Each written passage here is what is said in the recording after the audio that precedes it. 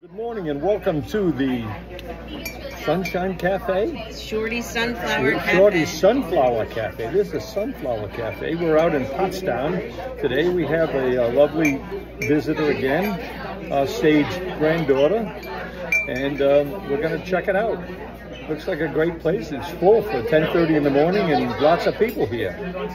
Talk to you later. What the hell? Cinnamon swirl pound cake French toast. Turkey bacon, deluxe breakfast with turkey bacon, eggs, and zucchini bread, homemade. And homemade biscuits, eggs, turkey bacon, and home fries. Okay, so I had the deluxe breakfast. It had home fries, which were very well seasoned, well cooked, which I love, not hard. Turkey bacon was nice and crisp. The eggs were done perfectly, but the favorite part was the homemade biscuit. Super moist, very delicious, fluffy, and then they kind of grilled or toasted one side of it, so it had like a crunch.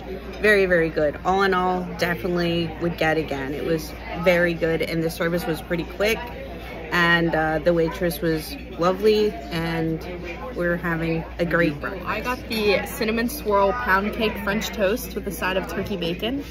I normally don't get something sweet for breakfast, but I was pleasantly surprised. Not too sweet, pretty sure it's homemade. It was delicious, nice cinnamon, but not too much. It was toasted, so it was a little bit crispy.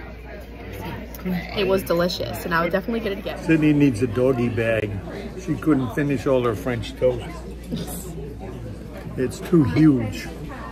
I had the deluxe breakfast with zucchini bread, which was very, very good. The only thing is, it didn't have grandma's raisins in it, and that would have been the epitome. Turkey bacon was luscious, home fries were great, and the eggs were fine, so everything was good. All in all, a very satisfying breakfast. And we're probably going to give it how many thumbs up, people? Two thumbs up. Thanks for watching this episode of Lunch in Law.